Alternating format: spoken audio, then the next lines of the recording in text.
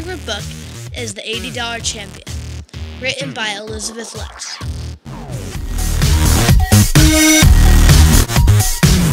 Hi, I'm Avery McNamara, and I'm interviewing Brady McNamara about this book. Who are the main characters in The $80 Champion? Well, one of the main characters is Harry DeLayer. Harry DeLayer is the person who rescued Snowman from the slaughter truck. Another main character is Snowman. Snowman is the horse that was bought for $80, rescued from the slaughter truck, and turned into a world-class jumper. Thank you.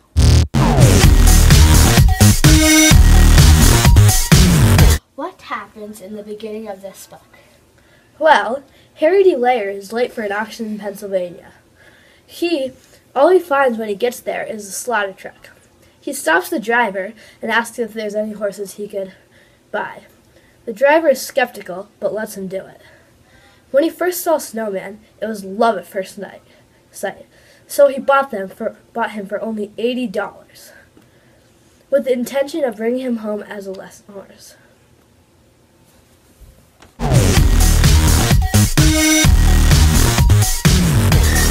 What happened in the middle of the story?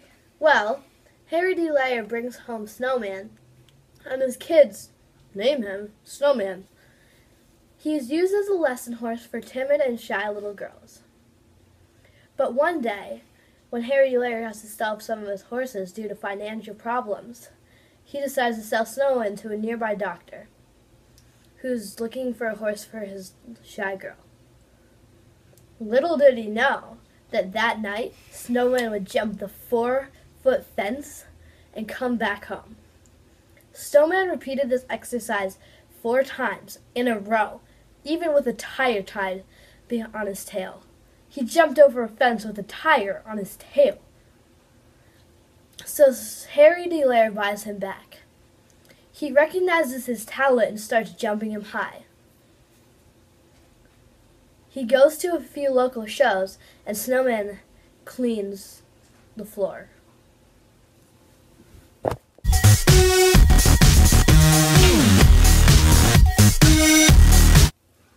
What happens at the end of this book? Well, Harry DeLayer starts to show Snowman in the summer and winter circuit. The summer and winter circuit is basically where equine Olympians jump their horses. Equine Olympians jump around 5 to 6 feet. But I can't tell you the rest of the ending because then you won't want to read it. Do you recommend this book? Yes, I do. It's a very good story about how a plow horse, the underdog, fights his way to the top with the fancy horses. In this quote, it says, "It's always better to shock people and change people's expectations than to give them exactly what they think you can do." In this book, Snowman does this because people always thought he was an underdog and he wouldn't win because he was an old plow horse and a horse not worthy enough to get bought at an auction house.